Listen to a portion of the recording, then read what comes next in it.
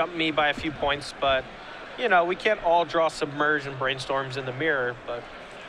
A million free spells for the counter war. Yeah. All right, we have Jadine Klomparens. She's back on camera with the Jeskai Tempo deck, but playing against a pretty sweet deck in its own right. This is Michael Benyei's Black-White Warriors deck. Warriors! And I'm assuming this means we have the uncommons, right? The Chief of the Edge. Chief of the Scale.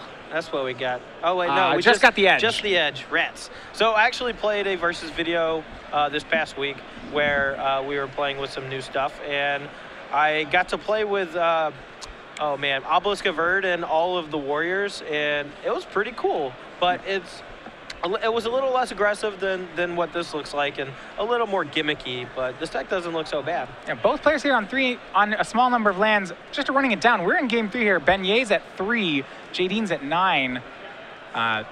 Michael's able to Hero's Downfall her last creature there.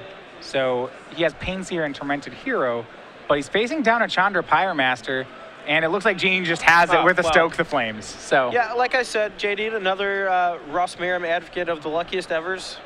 But no, I'm just kidding.